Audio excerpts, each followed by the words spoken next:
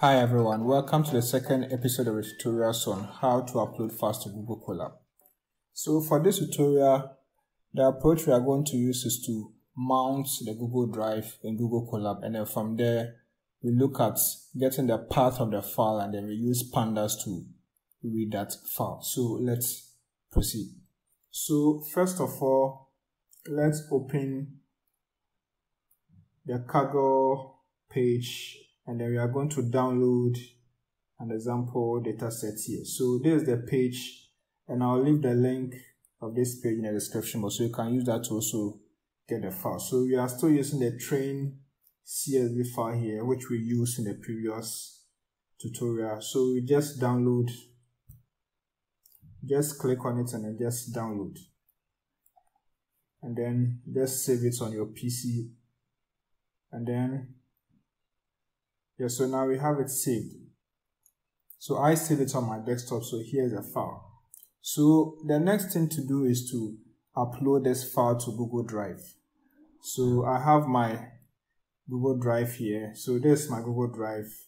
And then what I'm going to do is to upload that file there, this particular file, into Google Drive. So that's what, let me see how that will be done. So it's just simple, just drag. Let me just minimize my stuff here. I'll just drag to the web interface here, and then it will be uploaded. So so now it has been uploaded. So this is where it is, but I want to make my files organized. So I'll just create a directory here, a new folder, if you want to call it that way. Let me just name it datasets, and then I'll just put that file there, the train file there. So it's now in this particular folder. So we have it there. So now once you have it there, you go back to your Google Colab here, and then this is where we are going to do the activity. So let's do this. Let's first open a new notebook, because the assumption is that we are going to open this particular CSV file. So we are opening a new notebook here. Okay, so from here what we'll do is to import the Drive model in Google Colab. So this is what will help us to mount the Google Drive. So we say from google.colab import drive. Let me enlarge it a bit here. Yeah, I think this is okay. So we have this code, and then let's run it. We are doing it line by line. So we are running this code. Okay, so that line has been executed. So once it's successful, you have this green mark here. Let's enter another code here. So we are now going to mount.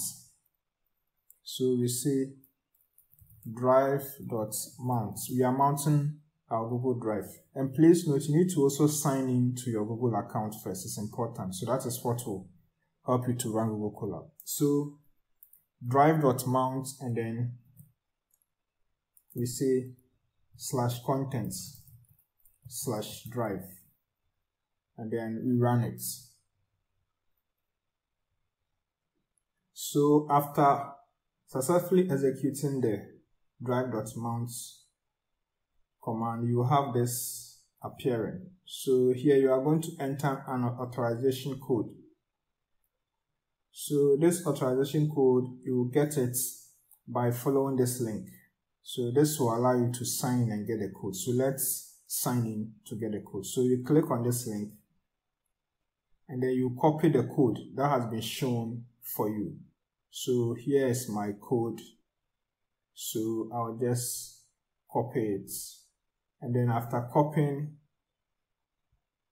you'll come back to this section here where you have the enter authorization code, and then you paste the code there. So you paste it,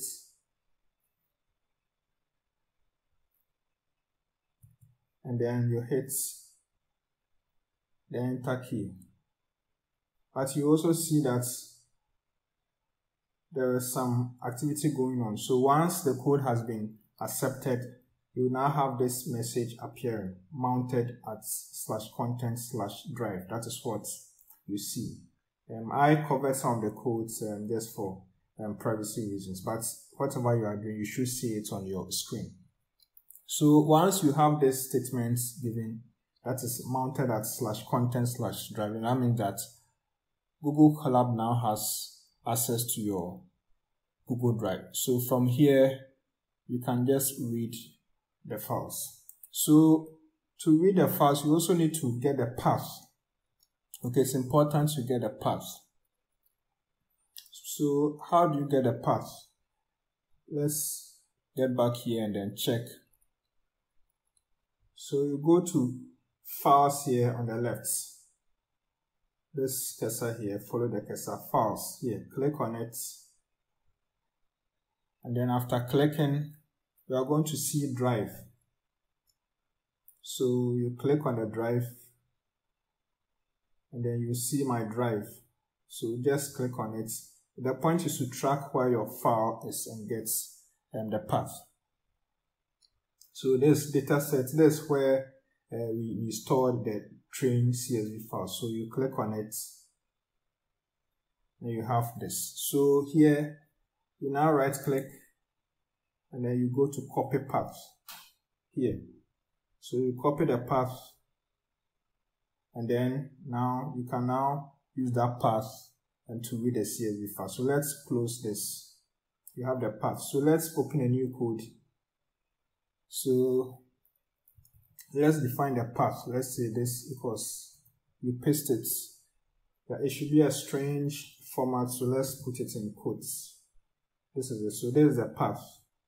So you just get it done. So you have defined that variable. So let's run that code just to get a path.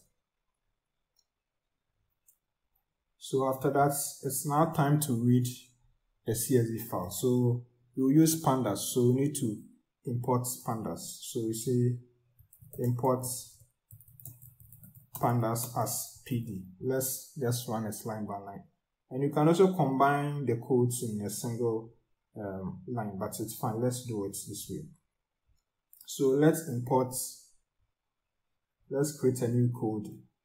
So from here, let's say data frame equals pd.read CSV, and then you indicate the path. That is what we did here. So this is the path.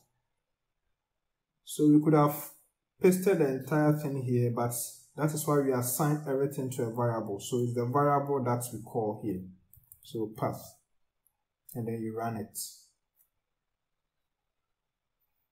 So now it's done. So from here, you can now start manipulating your data. So let's say data frame.shape.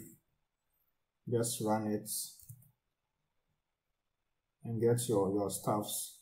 Maybe what again? Then data frame.head. Just to get the first 5 lines.